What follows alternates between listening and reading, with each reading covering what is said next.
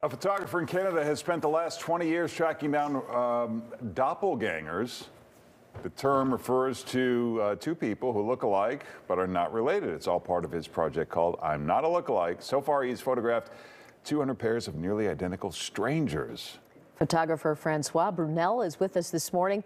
This is really unbelievable. How do you find these people? Well, it's not easy. At first, I knew some people that look the same, so I would call them and say, would you participate in my project?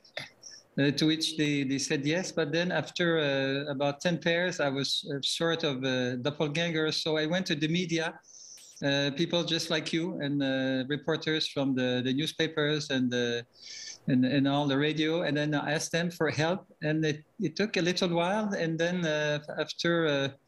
after years years of patience, I got then this break, and people started to talk about my project, and people started to write to me. So I got thousands and thousands of emails from all around the world. So I read that some of these people, when they get together, these strangers, they don't think they look like each other. How do you explain that?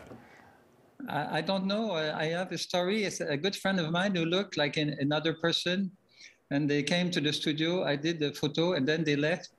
And my good friend said to me as a confidence, he said, you know, Francois, we don't look the same at all. And I was laughing because they look all exactly the same. There was no difference. So it's a perception.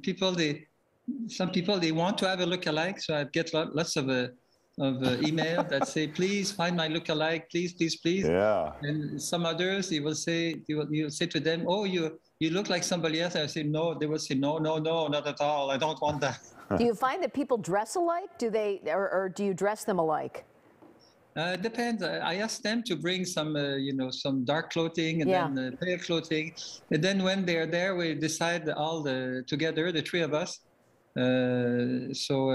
What is best? And sometimes they have the same garment, and sometimes it's totally different. But it's fine. I mean, my photo project is about people who look the same but are not the same. Yeah.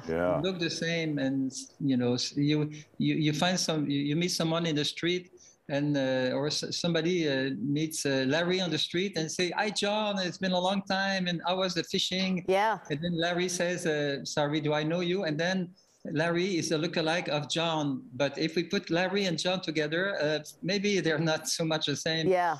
But there was a confusion for us at some point. So. Well, it's fascinating. It's called I'm Not a Lookalike Project. For more information, you can check out FrancoisBrunelle.com, or you can follow him on Instagram. Thanks so much for joining us. Thank you very much. Bye-bye. Bye-bye. Bye-bye.